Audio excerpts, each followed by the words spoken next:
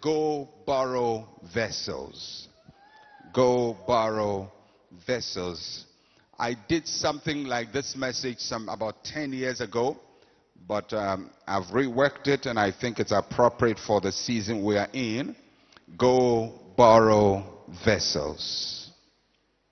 It is part of the process by which you are going to enter into discovery in this year. And I want you to turn with me in your Bibles to 2 Kings chapter 4.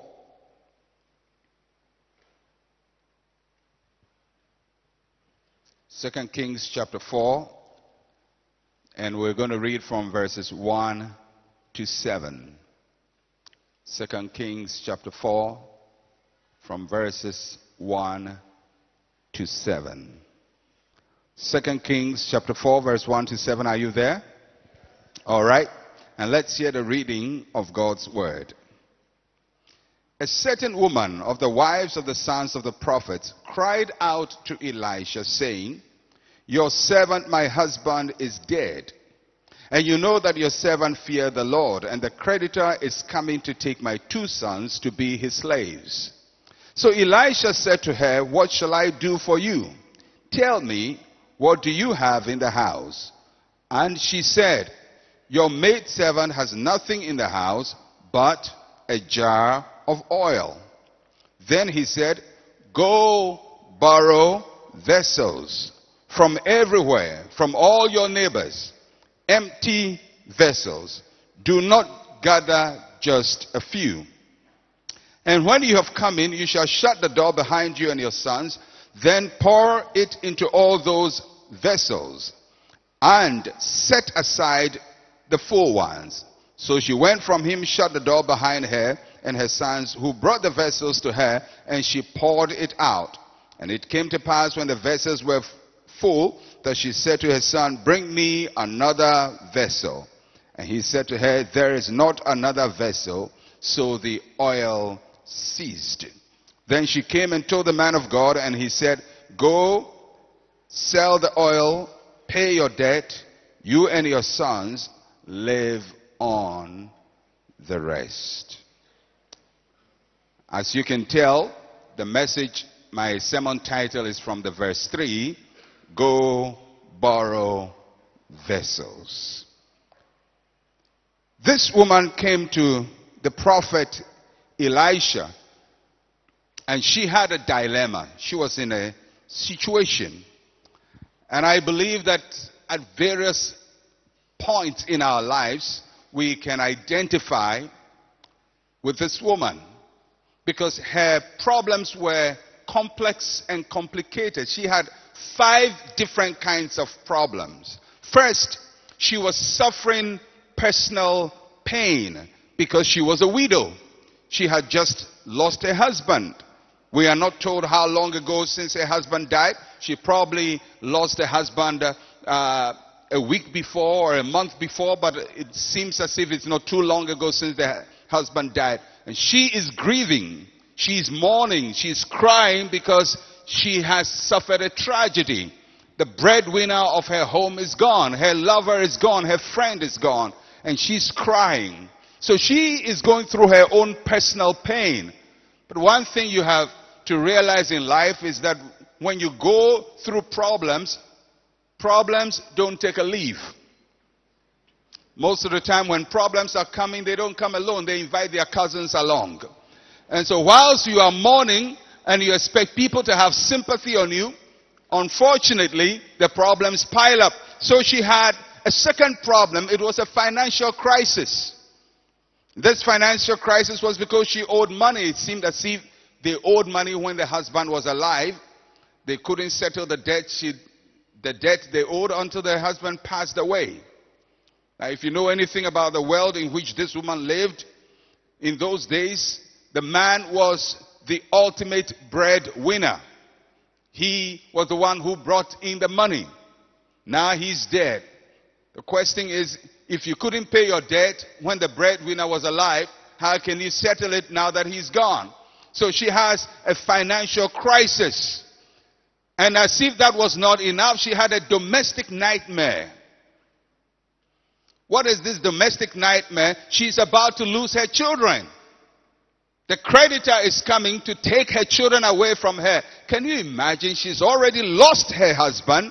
She's broke, and her children are going to be taken away from her. She's been reduced to nothing in life. So she has this domestic problem, and she's thinking, what is going to happen when these two boys are taken away from me? That's all I have. And quite apart from that, she was suffering a social stigma, shame in the community. If you know anything about debt, when you owe money, you are not the most honorable person alive. You yourself feel bad, and people sometimes speak things about you that make you feel bad. Owing money is not funny. If you've owed money before, you know it's not funny. Even if you come to church and you owe somebody in the church, you know how you feel. You are going to sit on a row and you see the person you owe on the other extreme of the row. And you get there, and for some reason the Holy Spirit leads you to another row. You know, you see people and you dodge, you hide because you can't stand them. And it's a stigma, it's a social stigma, it's a sense of inferiority. Fifth, she had spiritual disappointment, and that was the most difficult problem she had. She was frustrated with God because her husband served God for so long. The husband was a prophet, worked under Elisha. God used him. And now it seems as if after this man has worked for God for so long, God is abandoning the man and the family. And not only is God abandoning her, but she also believes that the church has also abandoned her. So she has a spiritual disappointment. She is disappointed. There's a social stigma. She has this domestic situation where her children are going to be taken away. She has a financial problem, and she's crying as a widow. How many problems can one woman carry? But there she is. And she goes to the only place where she thinks she can receive some help. This is her last stop. She goes to her husband's boss, the man who used to employ the husband, the prophet Elisha. In those days, they had a school of prophets, and the prophets worked under Elisha. And so she goes to the boss, who is a man of God, but also the boss of the husband, and says, you have to do something. And she narrates her problems to Elisha. Elisha is a prophet, and normally when you are a prophet or you have spiritual power, when people come to you with a problem, most of the time you dispense solutions. You either say, let me pray for you, and lay hands on them, or maybe you dip your hand in your pocket and bring out some money and give to them. These were the obvious responses everybody expected from Elisha. Either Elisha puts his hand in his pocket and says, okay, take this. Or Elisha says, let me pray for you. It will be all right. But he didn't pray, and he didn't give her money. Elisha responded in the most unusual way. She responded to the woman's misery with questions. Have you ever been in a situation where you have problems and you want somebody to help you and the person asks you questions? And you're wondering, listen to me. I'm suffering here and you're asking me questions. If I knew the answer, do you think I'll be standing here? That's what you would say. So Elisha questions the woman. And Elisha asks two questions, two interesting questions. I want you to note the question. The first one, Elisha says, what shall I do for you? In other words, what do you want me to do for you? What do you think I can do for you? What do you want me to do for you? What are you asking me to do? This question was focused on what the prophet could do, the prophet's responsibility, what Elisha could do. Then he asks a second question. What do you have in the house? This had nothing to do with Elisha. It had to do with a woman. What shall I do for you? What do you have in the house? Two questions.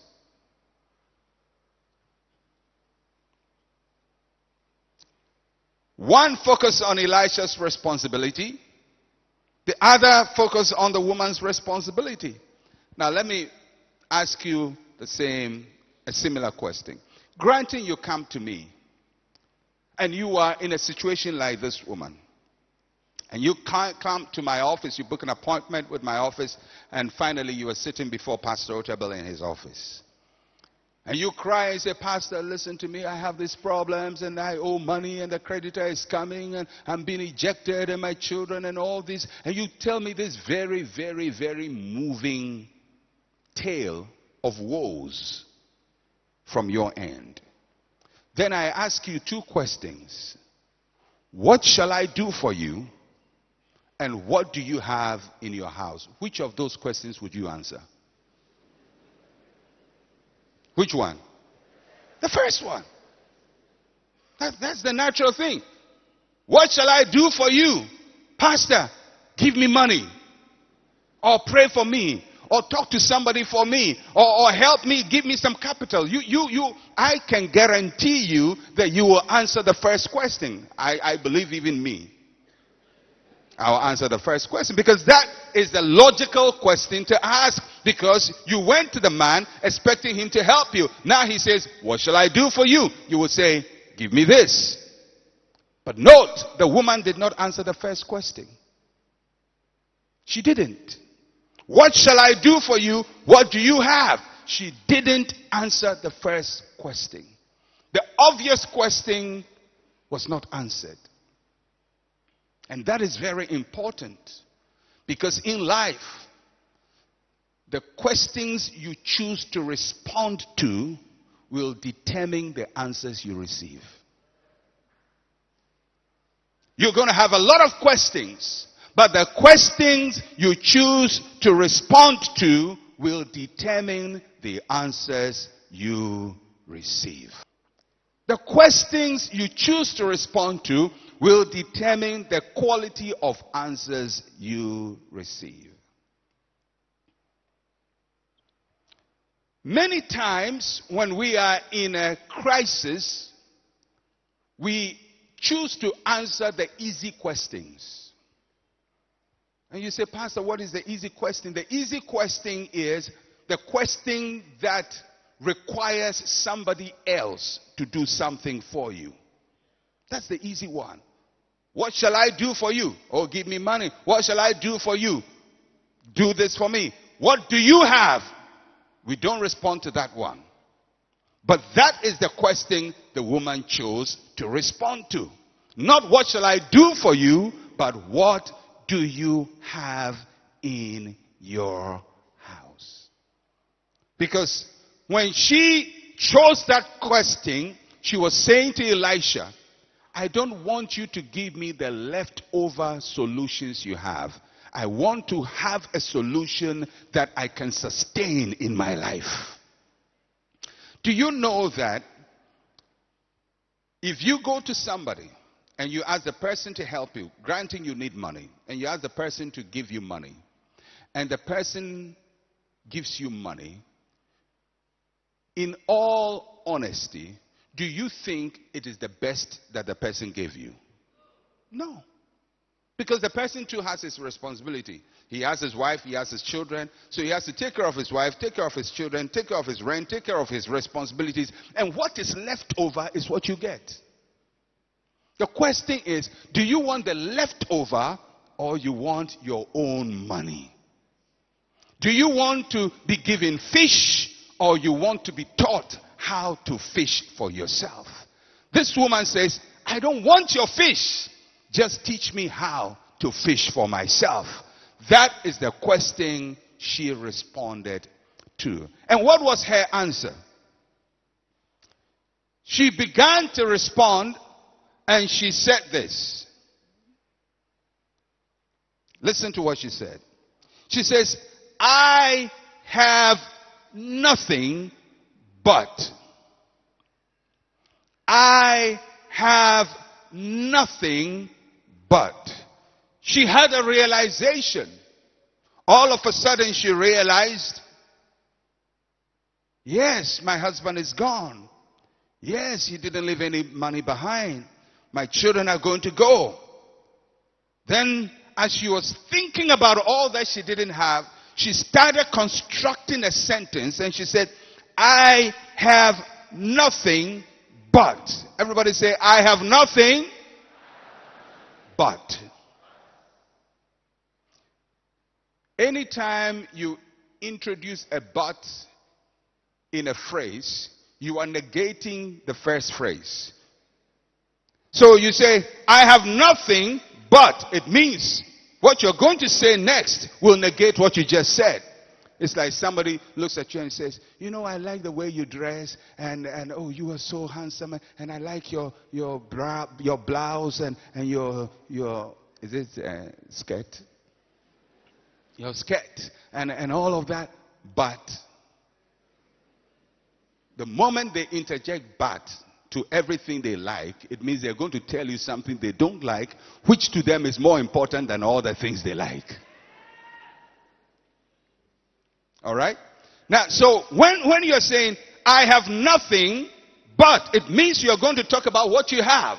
That simply means, although you didn't have something, you have now made a realization. She said, I have nothing but. This year, that is the way I want you to talk. When you are complaining about your problems and you say, oh, life is hard and things are tough in Ghana, but, you know, these days, you know, it's difficult to import things, and then the Chinese are disturbing our business in Ghana, but these days, you know, I couldn't pay my rent, but. Because anytime you introduce but, you are pausing to introduce a new concept. Now somebody will say, but what? But I don't know. But it's a but anyhow. I have nothing but I'm thinking about what I have. I have nothing but. Tell your neighbor, I have nothing but. If you are not married, you say, well, I'm 45, I'm not married, but. We have been married for 10 years, we have no children, but. I just went for the interview and I failed, but. Because until you introduce the but, the negative will control you. But when you say but, you are saying in spite of this, there is another way, there is an alternative. So this woman is thinking, I've lost my husband, I have nothing. I have no money, I have nothing. I may even lose my children, I have nothing. My relatives have forgotten me since my husband died, I have nothing. But then she remembered, I have something. She remembered, I have something. She says, but a jar of oil. She had something. She had nothing, but she had something. You have nothing, but you have something. She had something. Now, why is it important for her to discover what she had? Because this jar of oil that she had, it was not a big drum of oil for it to be important for somebody to remember. It's like somebody says, my rent, I can't pay my rent. My children's fees, we have no money. My husband is dead. And I have all these problems. And now they want to eject us from the house. And now we're losing everything. But I have a bottle of Zomi. Can you imagine that? I mean, this is what she's saying. I have all these problems, but I have a bottle of Zomi. Now somebody is going to say, hey, what has Zomi got to do with their problem? Are you trying to tell me you can solve all these problems with your Zomi bottle? Yes, I have nothing but I have this bottle of oil. It may be small, it is domestic, but it can be the beginning of the process of change in my life. Anybody could have overlooked the jar of oil because it wasn't a barrel of oil. It was just a jar of oil. It was for domestic consumption. You remember the other widow that Elisha met previously? And Elisha said, go and give me something. And she says, hey, man of God, I have nothing except a little flour and some oil, and I'm going to make a cake, and we will eat and die. That is the same kind of oil this woman had. A jar of oil. It is not for mass consumption. But she says, I have it. It was not big. It was not huge. But she still remembered she had it. She remembered she had it. She had something. And what she had some value. It was valuable. It didn't have a lot of value. It may not be the most expensive thing she had, but she had it. She had, and it had value. And the good thing was that it was not in somebody's house. It was in her house. It was readily available. That's what Elisha had asked. What do you have in your house? It isn't what do other people have that you can go and borrow. He says, what do you have? You start with what you have. And she says, I have this jar of oil, and it's available. It's in my house. And it can be used. It can be used. So the widow realized that although she had nothing, she had something. And what she had was valuable. It wasn't the most valuable commodity, but it had a certain price tag on it. It was readily available, and it could be used. And with that, the miracle of change and transformation began in her life. God began to turn around her life and turn around the situation. Do you know it doesn't take much for God to turn around your situation? So God starts a turnaround process. And what are the three ingredients, or there are three ingredients in God's turnaround process? And I'll just run through them quickly in summary form, and then I will go into detail with each one of them. The first step in God's turnaround process is the release of the creative word. The creative word. That is God's input. That is what God brings to the equation. The creative word. His word. The second is the jar of oil. That is your input. So God brings something to the table. You bring something to the table. And the third is borrowed vessels. That is what other people bring to the table. So for God to turn around your situation, there is a God part, there is your part, and there is other people's part. And you have to learn to mix all these things in proper proportion. God's part is not your part. Your part is not other people's part. You have to know that other people cannot be God. And God cannot be other people. And you cannot be God, and you cannot be other people too. So God's part, that is the word. And that's what Elisha was going to release. The prophetic word. Then, what the woman had, her jar of oil. It's not much, it's a little bottle, but she had it. Then, what other people had, empty vessels. It is when these three things come together that God starts the process of transformation in our lives. And I believe that what God did for this woman, He can do for us. There is a part He plays. There is a part we play. And there is a part other people must play. What I have seen is most times we want other people to play the role of God. Or we want God to play our role. And God says, no, I have my role. Other people have their role. And you have your role. So each of these components must be brought together. And when you mix it right, you will have the results you're looking for. God's part, your part, other people's part. Anytime you're in a crisis, remember there is a God part, there is your part, and there is other people's part. There is always these three will be present. God's part, your part, other people's part. You can't solve all the problem by yourself. You need people. But you can't need people to play your role. You need people to play their role. And you play your role. And God plays his role. And the three components produces the miracle. And that's what Elisha was teaching this woman to do. He's teaching her financial independence, not financial dependence. Elisha didn't want this woman to go with money and then come next week for more money and come next month for more money. Anytime she has a need, she comes to Elisha. I know there are some of us Ghanaians who feel bossy and powerful when people come to us daily for help.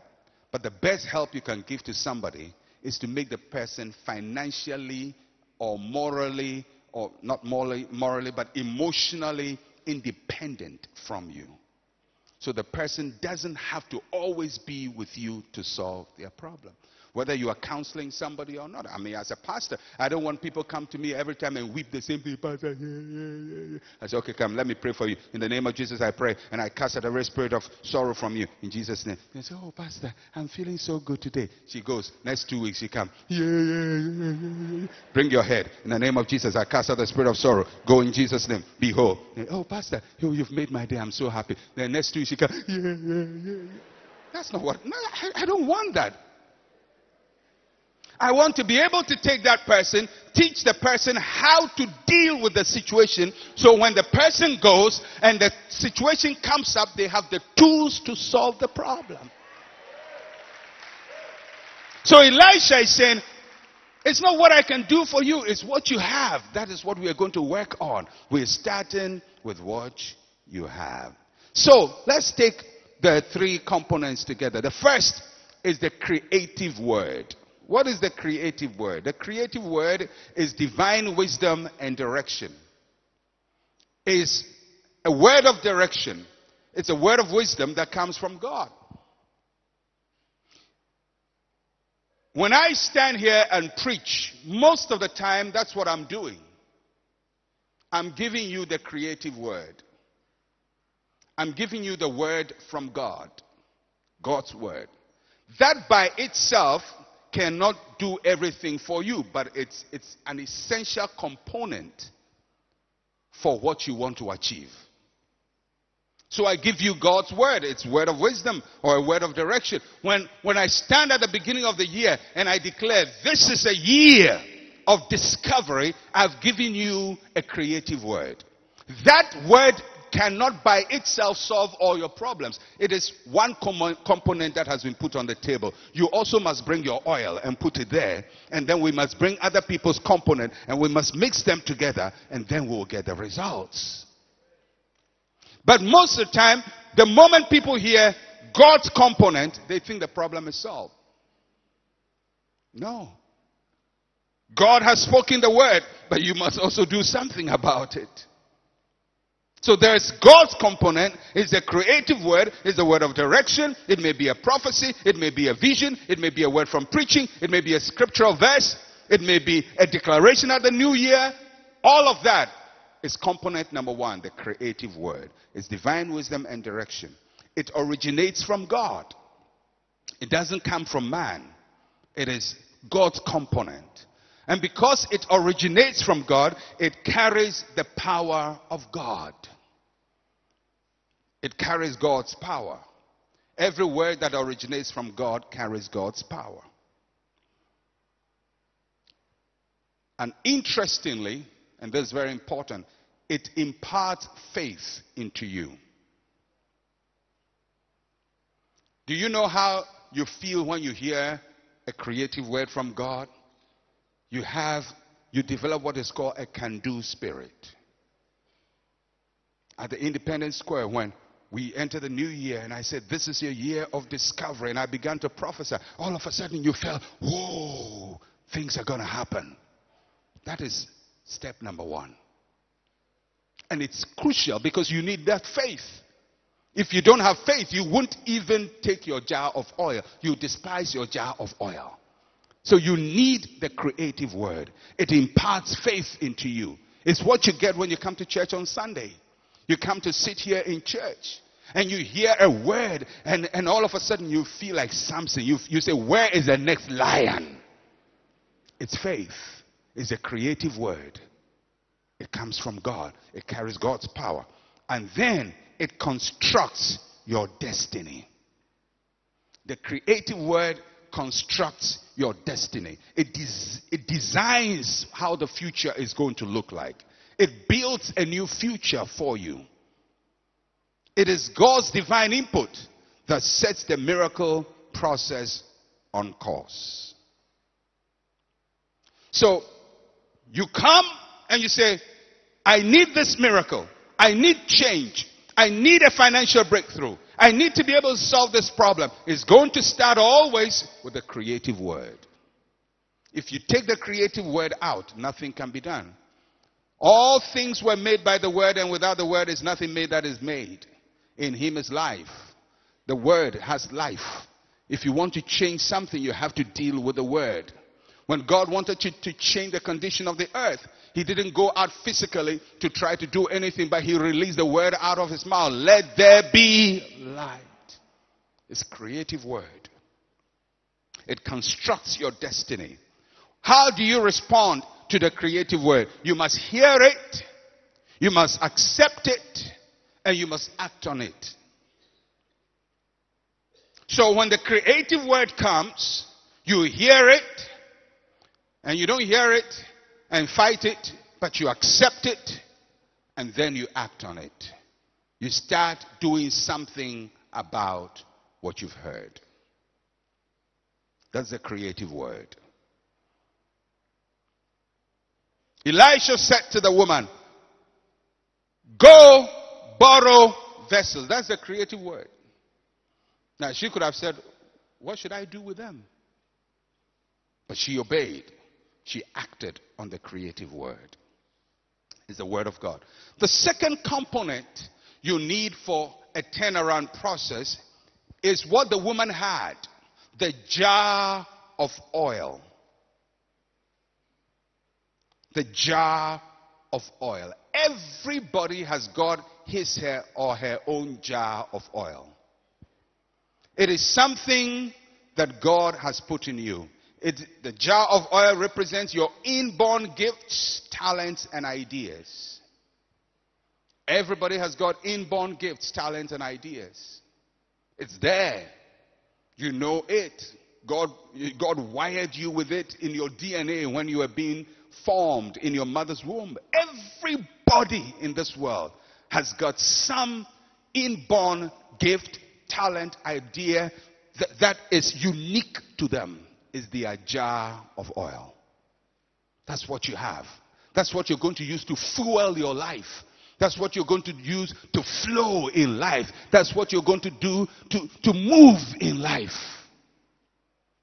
That's what's going to feed you in life. Your jar of oil. It may not be much. Remember, this woman has huge responsibilities. But she remembered she had a jar of oil. And she was so preposterous to believe that that little jar of oil could solve her complex problems.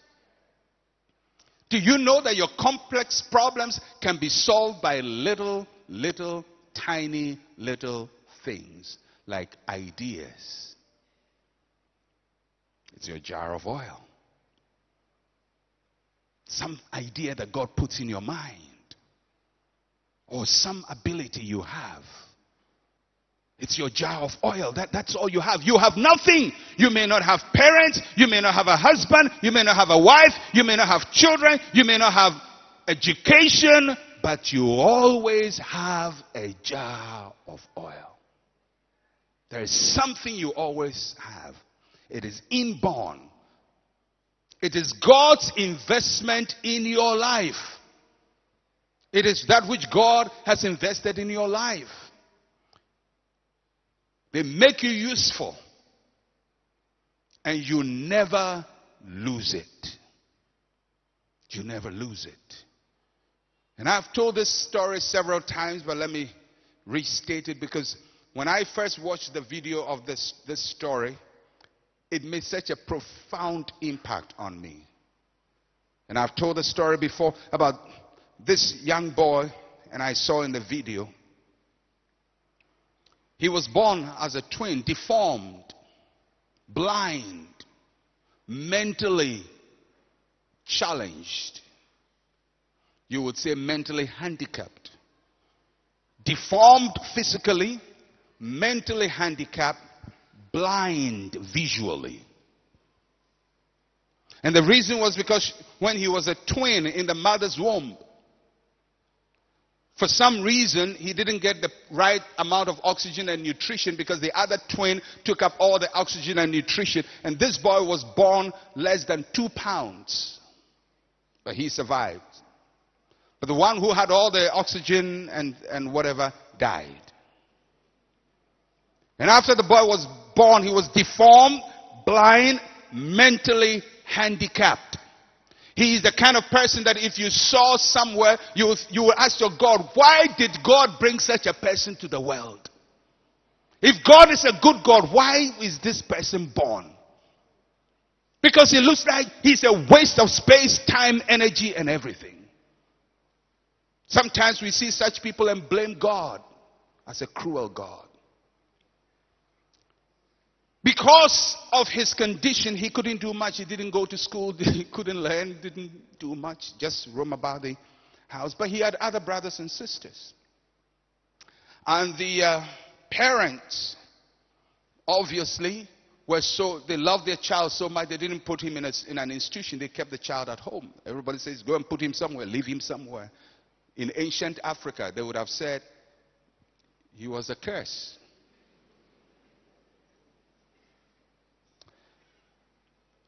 They had a music teacher who used to come to the house to teach music, and he would come and teach the so-called normal children, the younger one and the older one, because they had other kids. And they didn't bother to teach this one. He would just be there, doing nothing. One day the music teacher comes and is trying hard to teach the younger brother a piece of music, and he's trying, and this younger brother is not getting it, and he's playing. The younger brother is trying, but he's not getting it. And the music teacher and all of them move from where the piano is, go to another part of the house, and this boy, who is sitting somewhere near the piano, begins to feel his way from where he was to where the piano was. He finally found the piano stool, sat on it, and started banging on the keys. Just banging, making noise. The parents heard it, but they didn't bother him. They said, let him have fun. It doesn't bother anybody. So he kept banging and banging and banging, bang, bang, bang, bang, just random notes. And he did it for some minutes. And after some time, after he had started banging, he started playing a melody. And what he was playing was what the teacher was trying to teach his so-called normal brother, which he couldn't get. And he played that melody. And he started playing. And then he started playing all the songs the teacher has been teaching. Nice melodies, and playing. The family moved from where they were and came to see the spectacle of this so-called useless, quote and unquote, child playing music. And the teacher was so moved that the family was in tears. Mother is in tears, teacher is in tears. And they come to sit by this boy, and the teacher starts to play another melody. And whatever he played, the boy will play. Whatever he played, the boy will play. Whatever he played, the boy will play. Within a short time, the music lesson has now shifted from the younger brother to him. And he's learning music.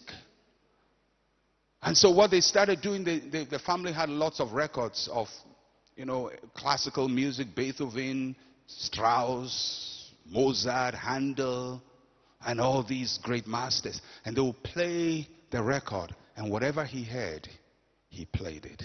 Whatever he heard, he played it. Pretty soon he had played all the music in the house. They had to give him more music. At the time I was watching this video, not only was he playing music, he was now composing classical music.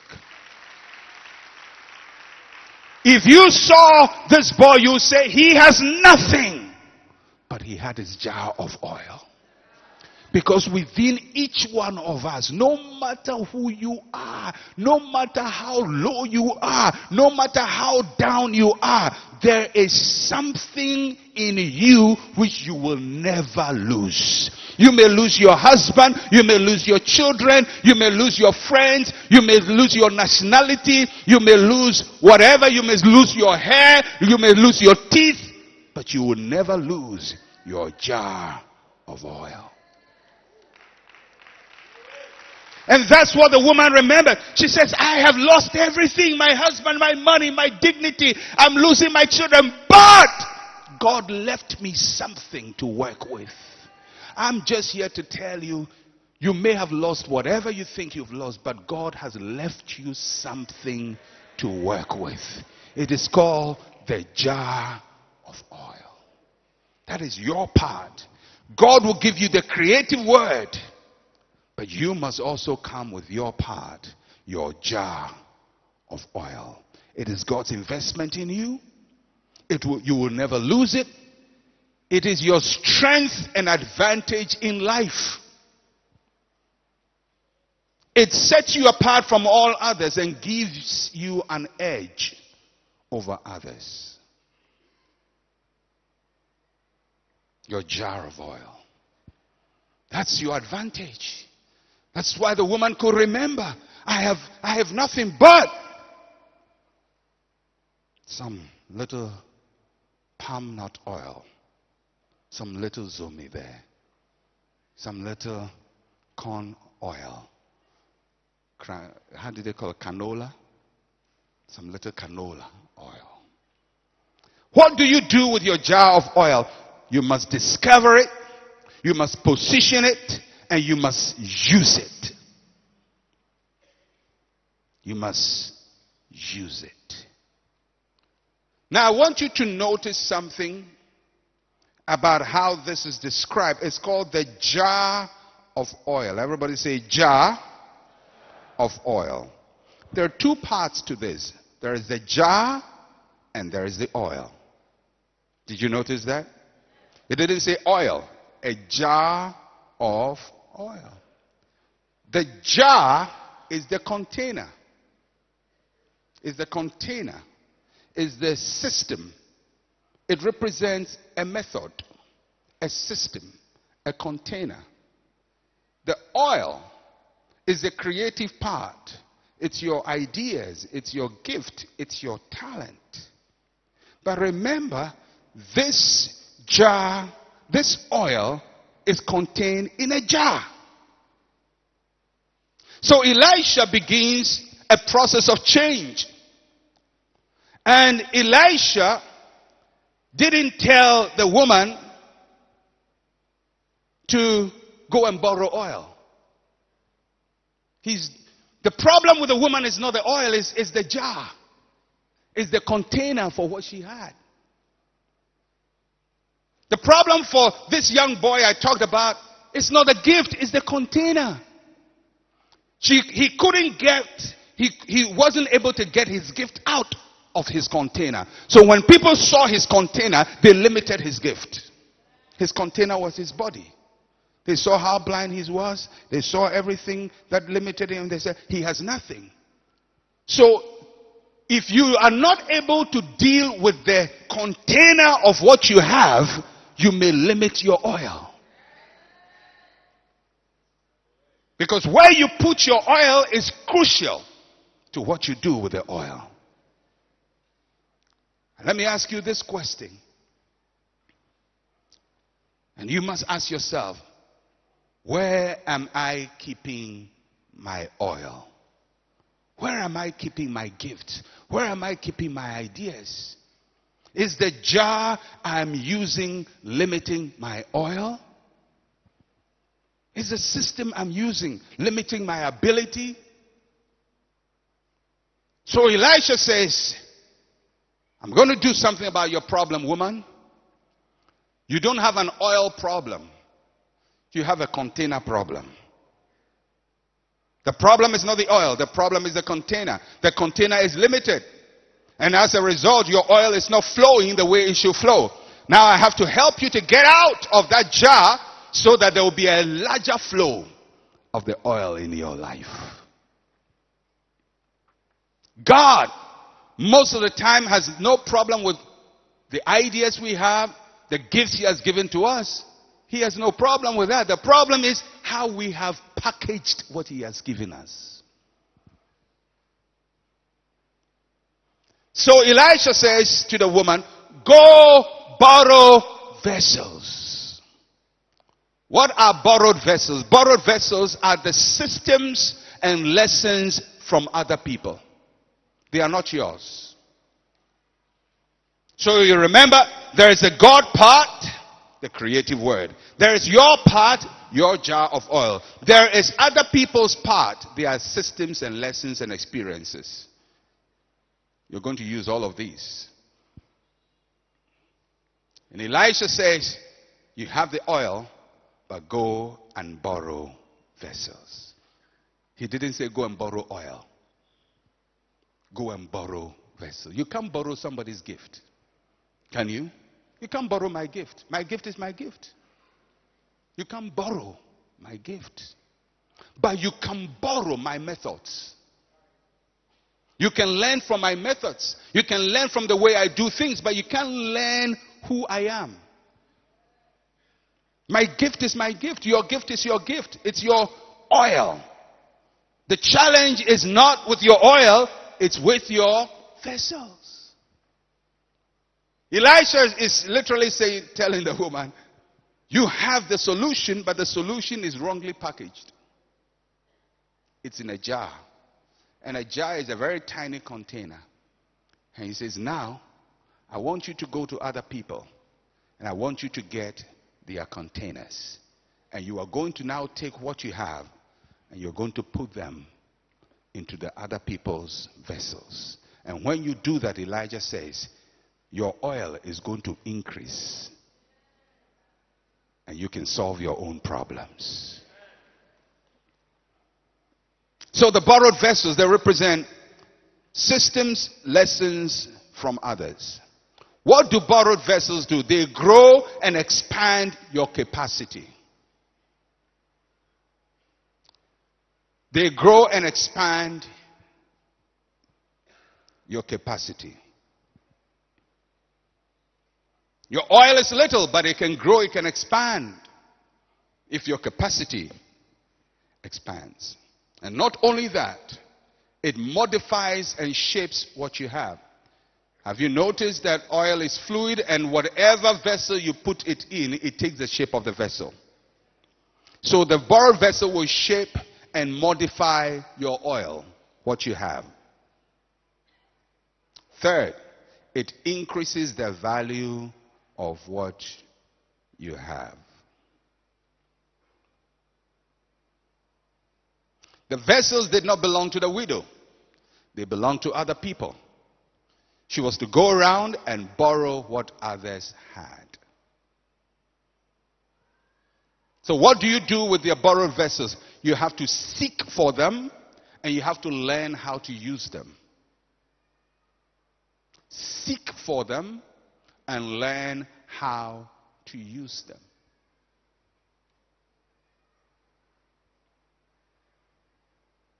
She could not borrow other people's oil. She could only borrow their vessels. Empty vessels. The prophet was very particular. Empty vessels, not with their oil. In borrowing from people, you must be careful not to borrow vessels full of other people's oil. When you borrow empty vessels, you become creative. When you borrow vessels with other people's in it, you become a copycat. You see, it's the way you borrow that will determine whether you become a second-class copycat or an original creative. Because every creative idea is a mixture of original concepts and borrowed systems. Every creative idea. And when you check through world development, everything, that's how it is. Original concept and borrowed ideas. Mixture of two different things. Do you know that in the Bible, Jesus Christ himself also borrowed vessels? You say, but Jesus had everything. No, he didn't have everything. He borrowed vessels. He said, show me. Yeah, I'll show you. You remember when Jesus wanted to preach to people by the beach? I don't know what Jesus' height was, but I'm sure he was like me, 6'1". You can say he's like you, but I'm sure he was like me, and he looked just my size.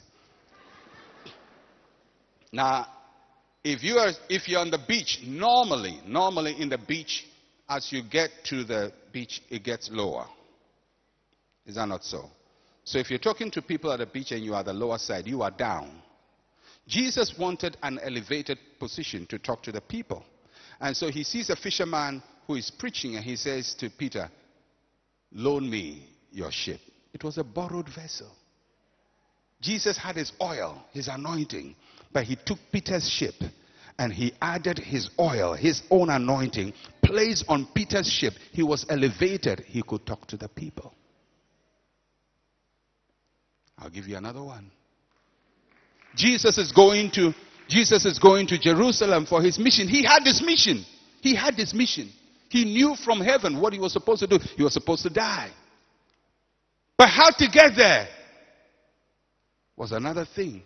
So he borrowed donkeys. It was not his donkeys, other people's donkeys. And he used what he had, included it with what other people had, and he took him to his mission. Let me give you another one. Jesus Christ wants to celebrate the last meal, the last supper, we call it communion, with his disciples, but he had no space. He knew his mission, but he told them, go and ask that man to give us his upper room. So he had his mission, somebody's upper room. The two together, he was able to accomplish his mission.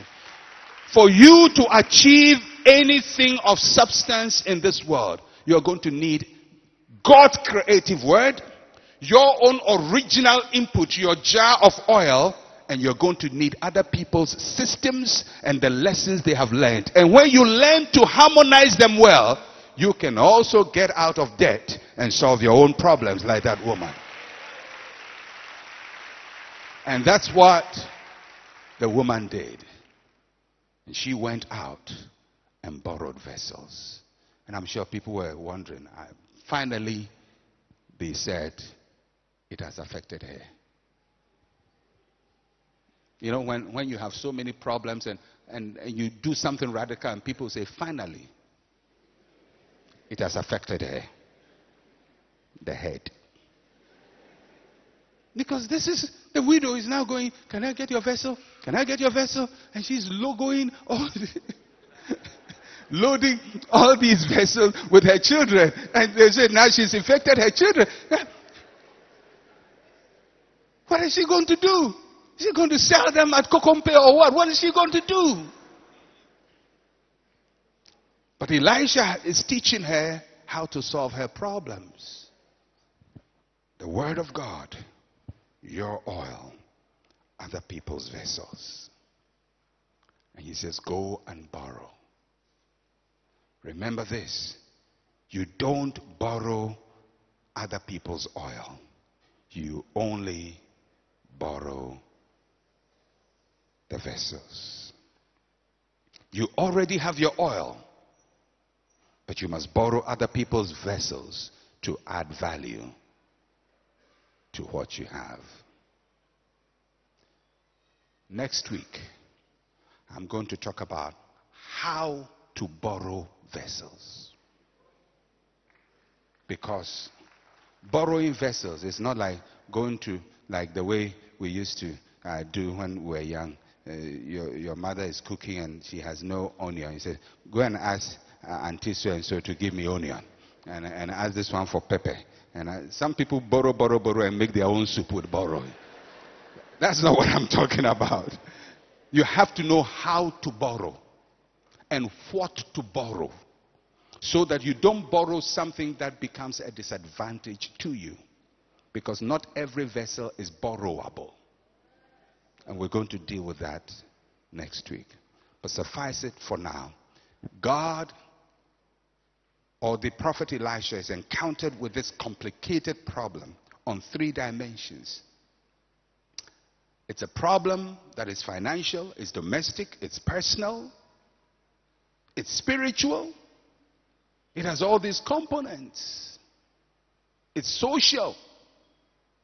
From a woman who in the society she was in was so-called powerless.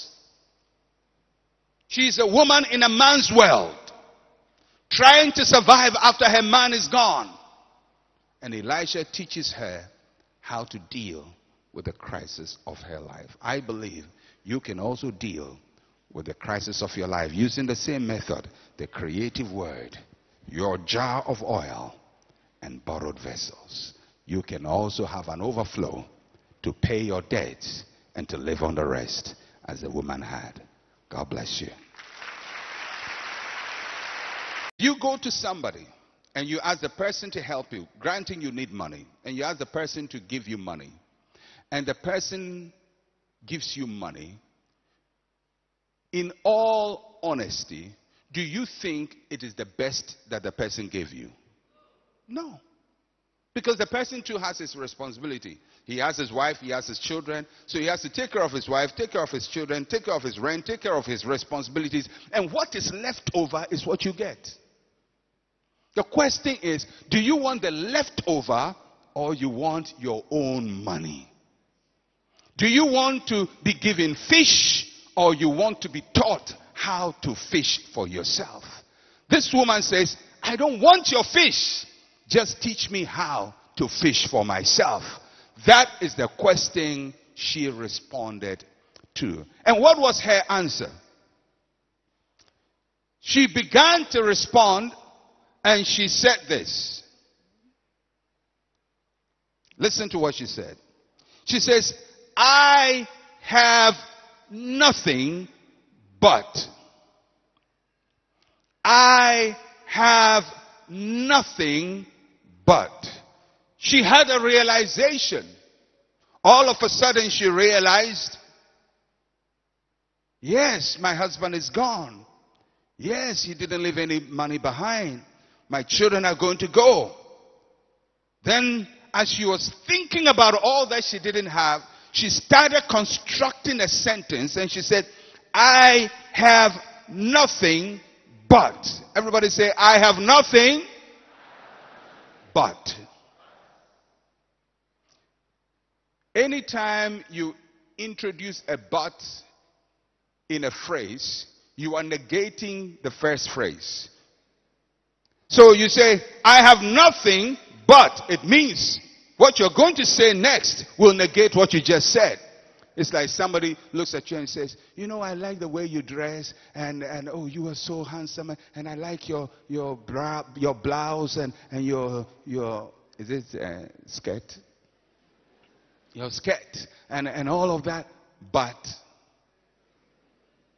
the moment they interject but to everything they like, it means they're going to tell you something they don't like, which to them is more important than all the things they like. All right? Now, so when you're saying, I have nothing, but it means you're going to talk about what you have. That simply means, although you didn't have something, you have now made a realization. She said, I have nothing but. This year, that is the way I want you to talk. When you are complaining about your problems and you say, oh, life is hard and things are tough in Ghana, but, you know, these days, you know, it's difficult to import things and then the Chinese are disturbing our business in Ghana, but. Let me ask you a similar question. Granting you come to me and you are in a situation like this woman, and you can't come to my office, you book an appointment with my office, and finally you are sitting before Pastor Otabil in his office. And you cry and say, Pastor, listen to me, I have these problems and I owe money and the creditor is coming and I'm being ejected and my children and all this. And you tell me this very, very, very moving tale of woes from your end. Then I ask you two questions. what shall I do for you? And what do you have in your house? Which of those questions would you answer? Which one? The first one. That's the natural thing. What shall I do for you? Pastor, give me money. Or pray for me. Or talk to somebody for me. Or help me, give me some capital. I can guarantee you that you will answer the first question. I believe even me. I'll answer the first question, because that is the logical question to ask, because you went to the man expecting him to help you. Now he says, what shall I do for you? You will say, give me this. But note, the woman did not answer the first question. She didn't. What shall I do for you? What do you have? She didn't answer the first question. The obvious question was not answered. And that is very important, because in life, the questions you choose to respond to will determine the answers you receive. You're going to have a lot of questions, but the questions you choose to respond to will determine the answers you receive. The questions you choose to respond to will determine the quality of answers you receive. Many times when we are in a crisis, we choose to answer the easy questions. And you say, Pastor, what is the easy question? The easy question is the question that requires somebody else to do something for you. That's the easy one. What shall I do for you? Oh, give me money. What shall I do for you? Do this for me. What do you have?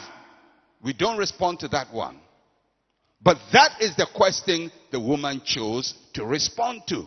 Not what shall I do for you, but what do you have in your house? Because when she chose that question, she was saying to Elisha, I don't want you to give me the leftover solutions you have.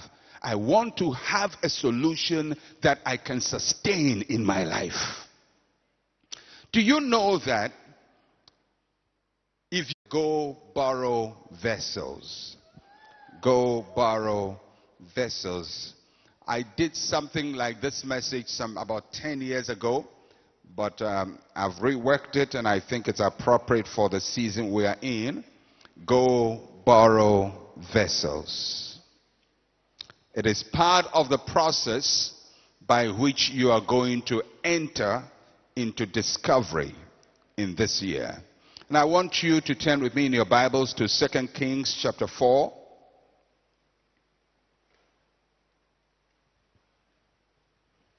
2 Kings chapter 4.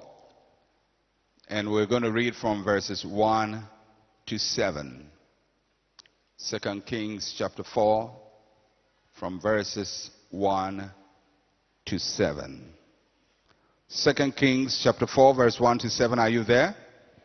All right. And let's hear the reading of God's word. A certain woman of the wives of the sons of the prophets cried out to Elisha, saying, your servant, my husband, is dead. And you know that your servant feared the Lord, and the creditor is coming to take my 2 sons to be his slaves. So Elisha said to her, what shall I do for you? Tell me, what do you have in the house? And she said, your maidservant has nothing in the house but a jar of oil. Then he said, go borrow vessels from everywhere, from all your neighbors. Empty vessels. Do not gather just a few. And when you have come in, you shall shut the door behind you and your sons. Then pour it into all those vessels and set aside the full ones. So she went from him, shut the door behind her and her sons, who brought the vessels to her, and she poured it out.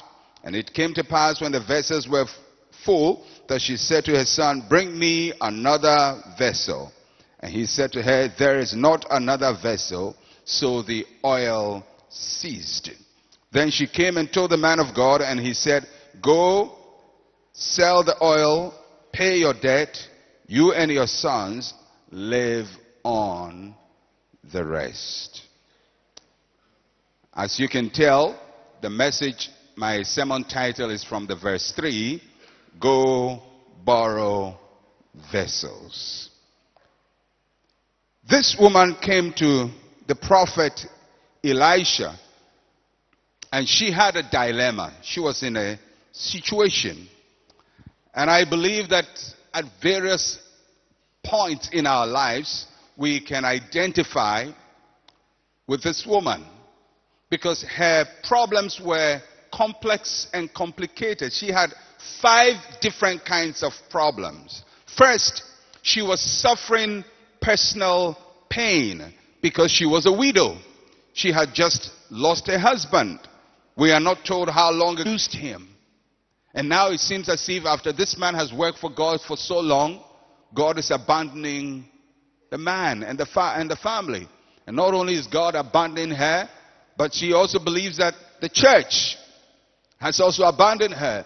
So she has a spiritual disappointment. She is disappointed. There's a social stigma. She has this domestic situation where her children are going to be taken away. She has a financial problem, and she's crying as a widow. How many problems can one woman carry? But there she is. And she goes to the only place where she thinks she can receive some help. This is her last stop. She goes to her husband's boss, the man who used to employ the husband, the prophet Elisha. In those days, they had a school of prophets, and the prophets worked under Elisha. And so she goes to the boss, who is a man of God, but also the boss of the husband, and says, "You have to do something." And she narrates her problems to Elisha. Elisha is a prophet, and normally when you are a prophet or you have spiritual power, when people come to you with a problem, most of the time you dispense solutions. You either say, "Let me pray for you," and lay hands on them, or maybe you dip your hand in your pocket and bring out some money and give to them. These were the obvious responses everybody expected from Elisha. Either Elisha puts his hand in his pocket and says, "Okay, take this." Or Elisha says, "Let me pray for you. It will be all right." But he didn't pray, and he didn't give her money. Elisha responded in the most unusual way. She responded to the woman's misery with questions. Have you ever been in a situation where you have problems and you want somebody to help you, and the person asks you questions? And you're wondering, listen to me. I'm suffering here and you're asking me questions. If I knew the answer, do you think I'll be standing here? That's what you would say. So Elisha questions the woman. And Elisha asks 2 questions. 2 interesting questions. I want you to note the question. The first one, Elisha says, "What shall I do for you?"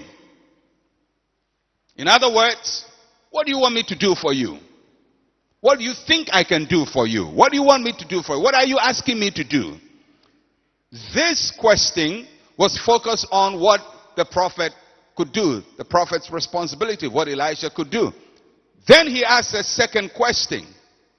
What do you have in the house? This had nothing to do with Elisha. It had to do with a woman. What shall I do for you? What do you have in the house? 2 questions.